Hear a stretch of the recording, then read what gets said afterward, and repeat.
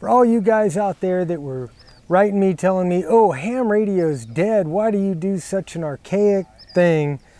You know, don't you know that this is the age of cell phones? Well, guess what, guys? Where I'm at right now, this ain't working. The wireless ain't working, no internet, and no phone service. That thing is a brick.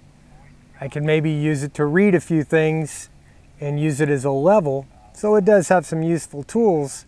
But I'll tell you what, I've been able to communicate with my friends on the radio.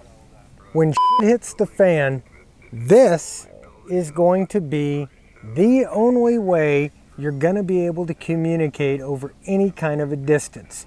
Because in a major emergency, this thing is a brick. And I don't care if you're on AT&T or Verizon or Sprint or whatever network you're on, they're going to shut those things down, or they're just not going to work, and you're going to be left with something like this.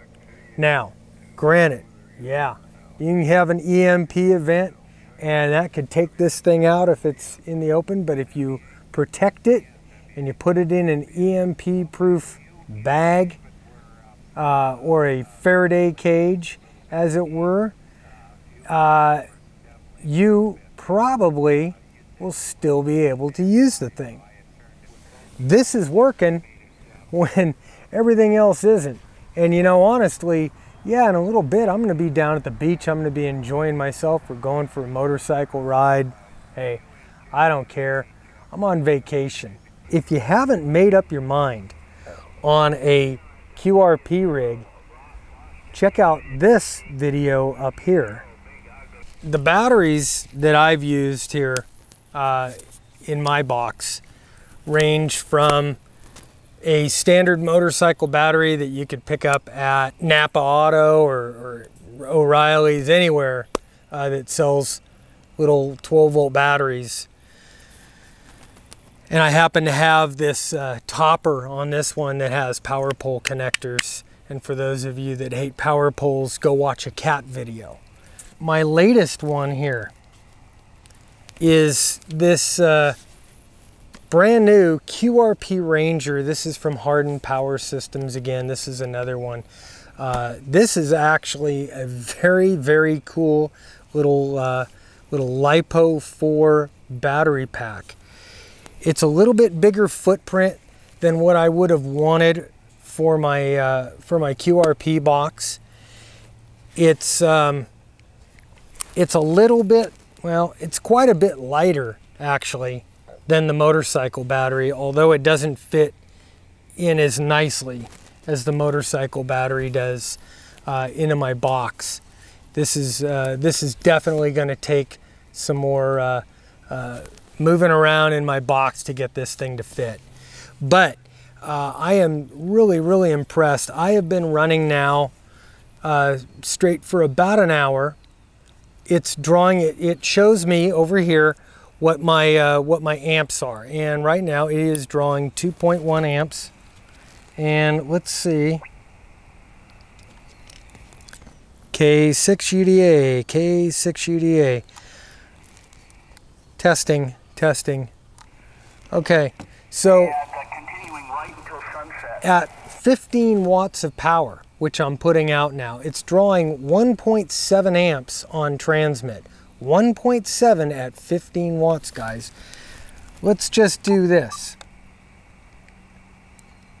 Let's just go down to 5 watts. We'll go down to 5 watts here, and we'll see what this thing is going to do. K6UDA, Kilo 6, Uniform Delta Alpha, QRP, testing. Okay. At its peak there, the meter was drawing 1 amp. 1 amp at 5 watts, 1.7 amps at 15 watts. And it's 0.21 amps on receive. The battery, the voltage on this thing has not dropped. It is at 13.1 It has been at 13.1 for about the past hour or so, and I've been playing around on the radio. It's really heavy duty. The thing is built very well, like everything I've gotten from Bill over at Hardened Power Systems. It has the little flip out here. It has a bungee cord you could stick. If you've got an 817, it'll fit right on the top and you could put them together. You could do the same thing with the KX3, and you could stick it on top, basically build these into kind of one solid unit. I'm not a huge fan of that. It has an on-off switch, an amp meter that shows your draw, your immediate draw, your voltage. It shows the battery power. Power poles on the front, power poles here on the back, and the charging port here on the back. And you can actually, they've built this so you could plug in a solar panel right to the back of this thing and charge this up. So during the day you can basically have free power and keep this thing going for days on end if you want to. So it's a pretty good, actually it's a very nice little system. My biggest bitch about it, and because this is kind of, I kind of got one of the first ones of this new production run here where they were trying some stuff. It seemed to overcharge. I left the thing plugged in the motorhome overnight. When I came out, or when I got up in the morning, I turned it on and it was at like 18 volts. It quickly bled itself down when I left it on, just sitting there. It quickly bled itself down to about 13.5 volts within about 10 minutes. But I wasn't real happy about the fact that, you know, leaving it plugged in. It's supposed to have a circuit, an overcharging protection circuit. So I will call Bill about that and talk to him. But other than that, this thing has been performing flawlessly. Flawless. Man, I'm real impressed with it. I don't know how this is going to travel on an airplane. I don't know if TSA is going to balk at something like this in my QRP box here. I would love to bring it, but it's an expensive little rig, and I wouldn't want it to get taken from me for any reason.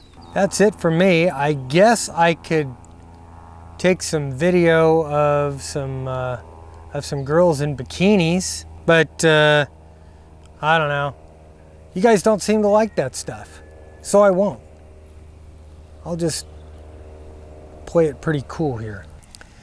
Guys, I'm Bob, K6UDA, and I'm gonna go operate 7.3. Remote system linked. So I'm gonna go operate, and you guys go do whatever you're gonna go do. You know what, before you do, hit the subscribe button, keep these videos coming,